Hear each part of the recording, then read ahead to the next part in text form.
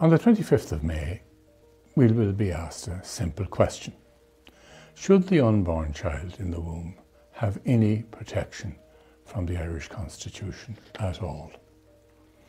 If you were to cast your vote in favour of the government's proposal, you'd be saying that the unborn child in the womb should have no protection at all. Nothing would then prevent a future government from introducing abortion at any stage in a pregnancy and for any reason whatsoever. In addition, you're being asked to permit the government to introduce their own pre-announced abortion legislation. In a sense, you're actually being asked to endorse this legislation in advance. This proposed legislation would allow the abortion of a healthy baby from a healthy mother for any reason at all in the first 3 months of a 9-month pregnancy.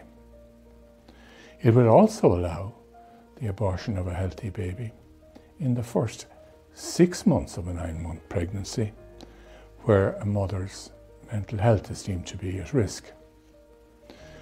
An unborn child can feel pain after only 20 weeks of a pregnancy, so it can suffer as its life is being ended. Abortion doesn't cure a mental illness, but it does take an innocent human life. If this legislation passes, many more abortions, will be loaded onto an already overloaded Irish health service, on top of the waiting lists that are there already. It's my view that if we are to vote yes, we would be repeating the mistakes made in so many other countries, like Britain, where up to 1 in 5 pregnancies now end in abortion. Of these abortions, 97% are performed on healthy mothers and healthy babies whose lives are ended. That's not compassionate. In fact, it's the very opposite of compassionate.